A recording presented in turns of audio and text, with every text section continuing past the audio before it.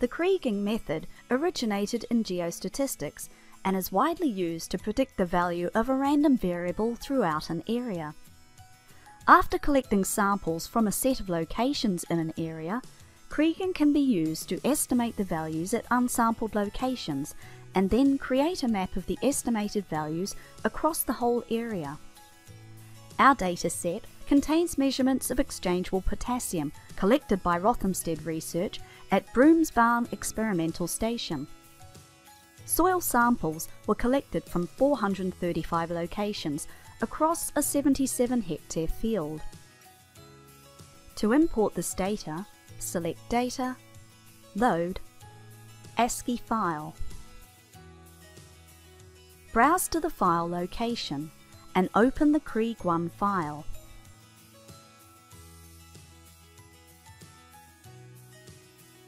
We'll display the data in a spreadsheet and type some appropriate names for the data columns.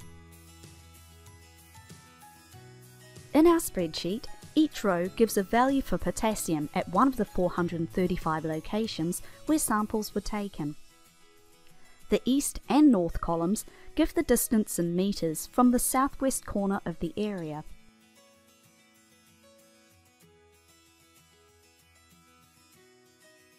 We can visualise the data collection area by creating a 2D scatter plot. We'll use a single XY plot and choose the north and east columns as our Y and X variates. I'm going to make these X symbols into circles and change the colour to make the measurement location stand out more.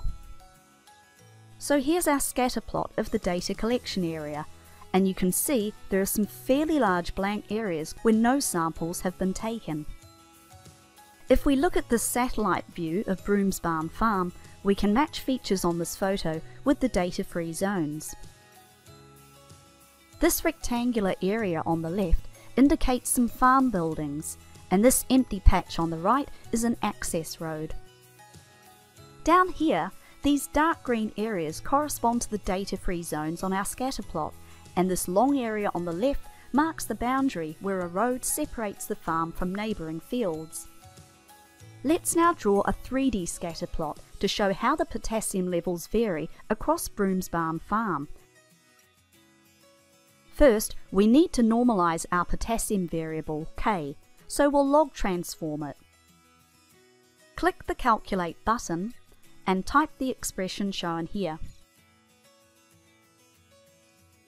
We'll save the result as log 10K and save it back to our spreadsheet.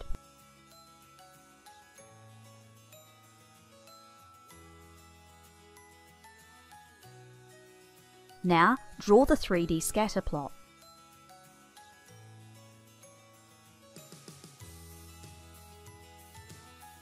Enter the variates as east, north and log 10K. I'm going to change the colour of the symbols to red, add axes titles,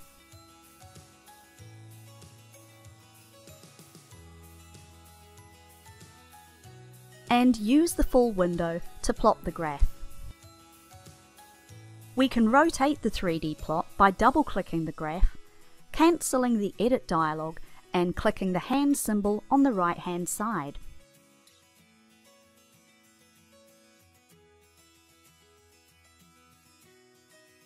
The X, Y and Z icons enable us to view from the two sides or above.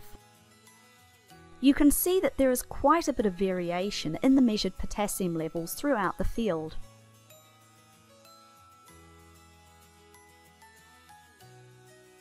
We'll form an experimental variogram as the first step of the Kriging method.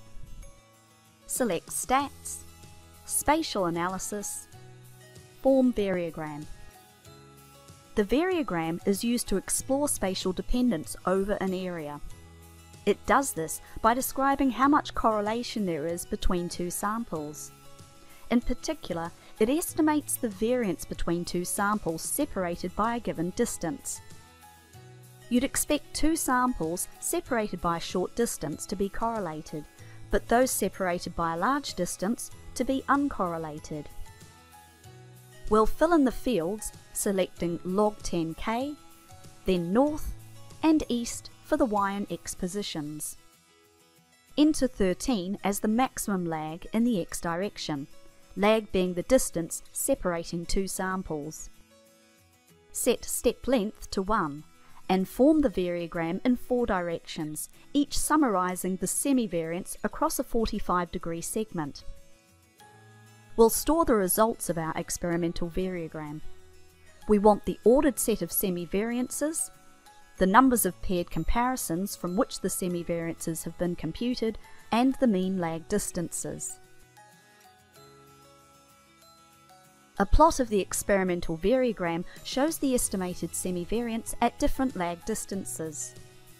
As you'd expect, the variance increases as you increase the lag between sampling locations. Spatial variation is not necessarily the same in all directions.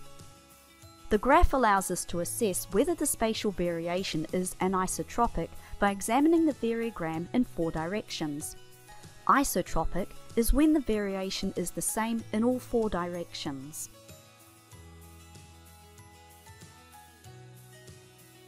We'll model the variogram using the stored values we generated from the experimental variogram.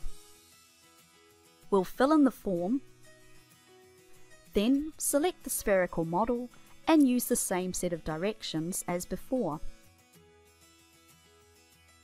Clicking Run produces a variogram with spherical fitted model.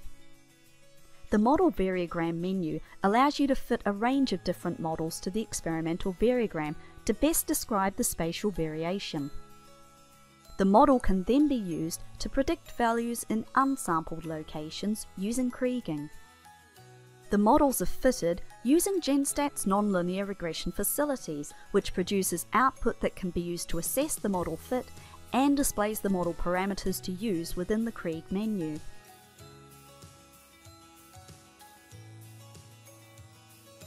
To perform the Kriging procedure, select Stats, Spatial Analysis, Krig. I'll select the spherical model again and specify the locations.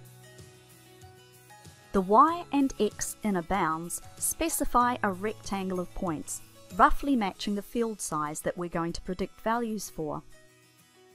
Enter the block length and height.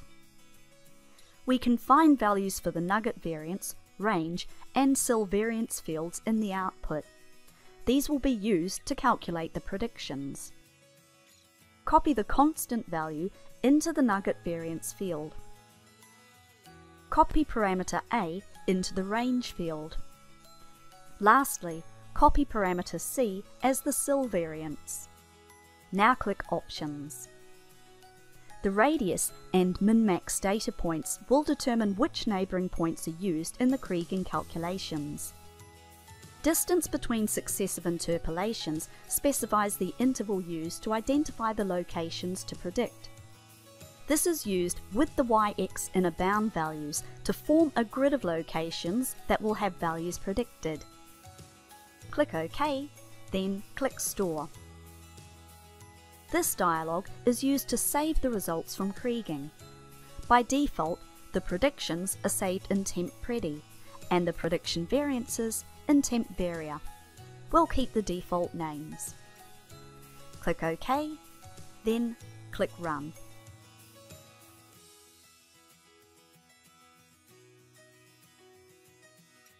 We can visualize the Krig estimates of log potassium in a contour plot.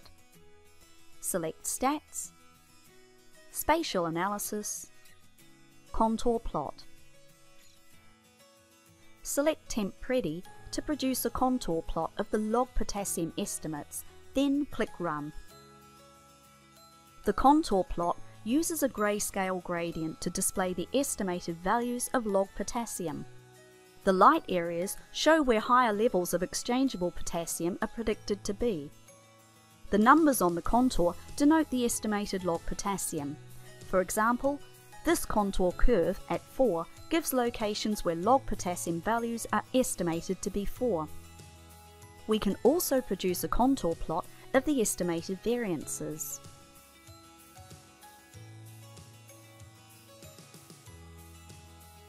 If we compare this with pictures of the farm and scatterplot, our contour plot of the variances shows quite clearly that predictions for areas where there were no observations are more variable. The estimated variance is larger where we didn't have much data, here around the edges, and here where there were buildings. By contrast, in locations where we had a lot of data, the estimated variance is fairly constant.